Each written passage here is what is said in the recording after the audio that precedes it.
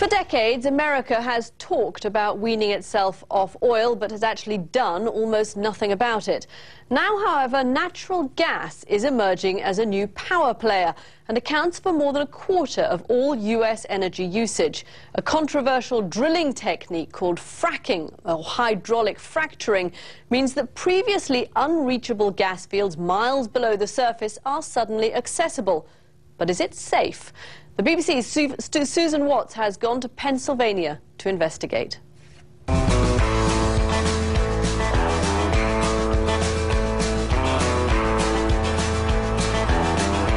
It's America's latest gold rush. Trillions of dollars are at stake.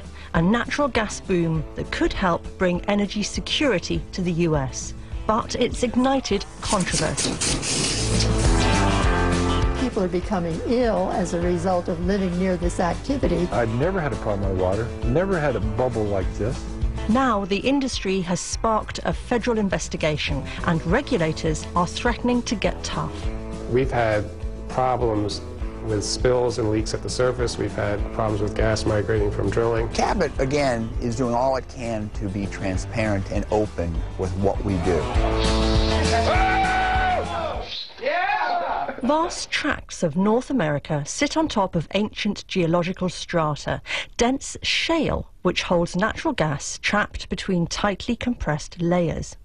Extraction or exploration is underway in 30 US states, but now attention has shifted to a vast formation under Pennsylvania and New York, dubbed the Saudi Arabia of natural gas. I have one at the top of the hill here.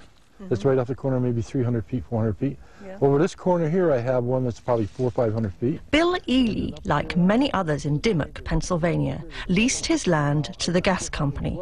He hoped to make money from royalties. Now he's suing the firm for contaminating his water supply with methane gas and putting his home at risk of explosion.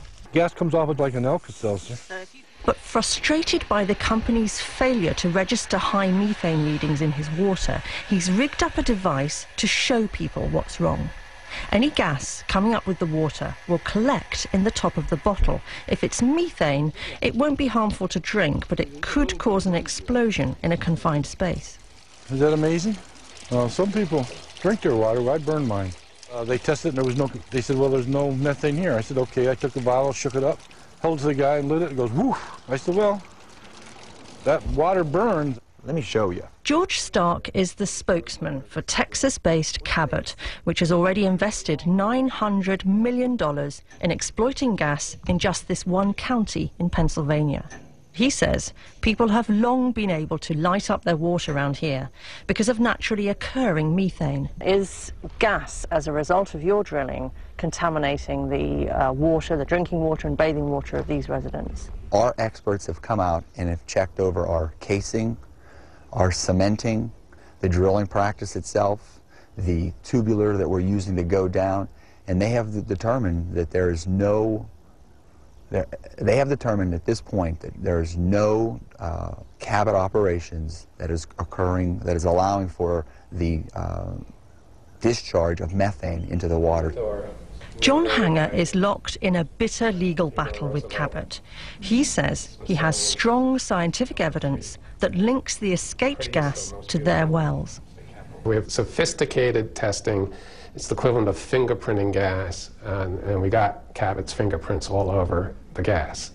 He showed us consent agreements signed by Cabot, setting out problems with the cement casings of some of their wells and accepting responsibility for methane pollution of private water.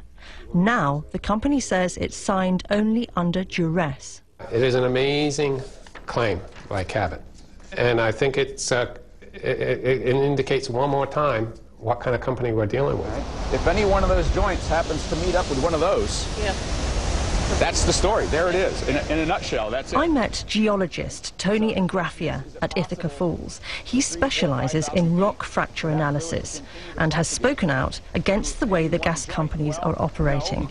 He says industrial drilling, whether for oil or gas, is always a risky business. So you have steel casing surrounded by cement, surrounded by rock.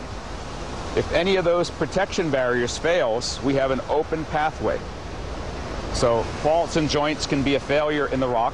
A faulty cement job can be a failure by which gas or other fluids can find their way to the surface, or the casing itself may fail. The Deepwater Horizon disaster in the Gulf of Mexico highlights the dangers. The Presidential Commission investigating the BP oil spill has said the decision by Halliburton, the drilling company on the rig, to cement that well with a mixture tests suggested was flawed was a key factor leading to the blowout. That's pretty good right there. And back on land, Chesapeake Energy, America's second biggest natural gas company, admitted to Newsnight that it had been forced to change its cement mixture earlier this year. Why? Because problems with its cement had allowed gas to migrate outside the well casing and into groundwater, exactly what Cabot denies and what the industry had denied for a year. But Tony Ingraffia says the problem goes much deeper.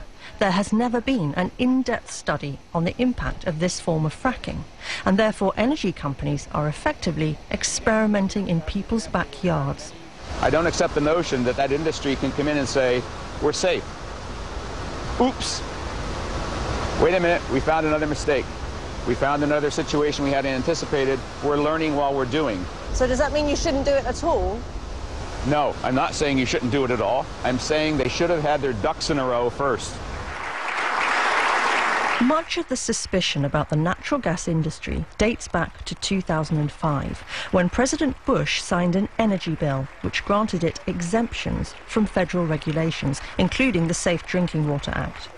Theo Colborn saw what has become known as the Halliburton loophole unfold around her in Colorado and has been researching the possible health effects. These chemicals at low concentrations can be dangerous. Believe me, it is the part per trillion and part per billion concentrations of chemicals that can undermine your health, and especially if they happen to get into the drinking water of a woman who's pregnant or in the drinking water of our children.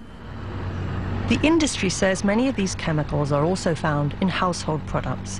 Yet until very recently, companies kept secret both the ingredients and the recipes of their fracking fluids. A growing backlash has prompted more transparency. But just this month, Halliburton was subpoenaed by the Environmental Protection Agency to disclose information for its investigation.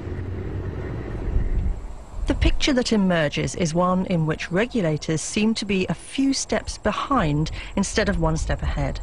There's one place, however, where the industry is having to wait. Just over the border from Pennsylvania in New York State, where the world's first natural gas well was drilled in 1821, Chesapeake Energy has already leased 1 million acres of land. But they haven't been able to drill on any of it because the state's imposed a moratorium while regulators find out more about the environmental impact. There are many landowners keen to embrace the gas industry. It'll bring money and jobs to the area. The gas companies are never going to give it up. However, these people have to be controlled. Richard Lasky formed a coalition of landowners, 3,000 now, who together hold around 185,000 acres. He wants what's best for them and the environment. The gas companies don't want to be unfair. They just try to get away with things as they could at the beginning, like anybody would want to make a profit. But now that people know exactly what's happening, I really believe that some gas companies will negotiate and it will come out best for both parties. As the gas companies expand their work across the US, Congress is considering new laws to bring the industry back under federal control. And it's not just a domestic debate anymore. China wants to invest in Chesapeake Energy's gas fields. And if gas fracking goes well in America, Europe could be next, threatening Russia's dominance as a supplier. The world is watching keenly. Susan Watts reporting there.